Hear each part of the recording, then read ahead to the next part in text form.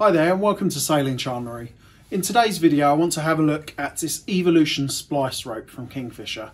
So this is a 12 strand polyester rope that's really easy to work with and is a great alternative where you don't need dyneema. So a lot of people come to us and say, right, I need 12 strand dyneema for this. A member at my club has recommended it. And when we actually ask the customer about what they're using it for and what loads they might need, the 12 strand Evolution Splice is a good alternative and comes at a fraction of the price of dyneema.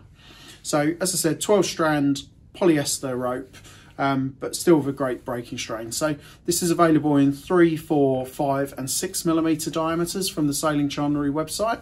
And as you can see here, this opens up nice and easily. So if you wanted to splice an eye in there, taper another bit of rope inside, it's really easy to work with. You can literally put a spliced eye in this in a matter of minutes.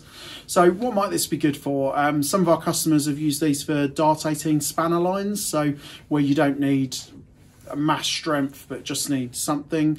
That's a good alternative. Really popular for jib halyard tails as well. So if you've got a wire halyard that goes up your mast and you've got the bit of rope that goes on the end, the rope tail, this is really easy just to put a quick locking splice in the end of that. It's small enough to shoot up back through the hole in the bottom of your mast and back up inside the mast. So really good alternative. And just to give you an idea of breaking strain, this 6 millimeter is over 1,000 kilograms. So plenty strong enough for most applications and what you might need it for.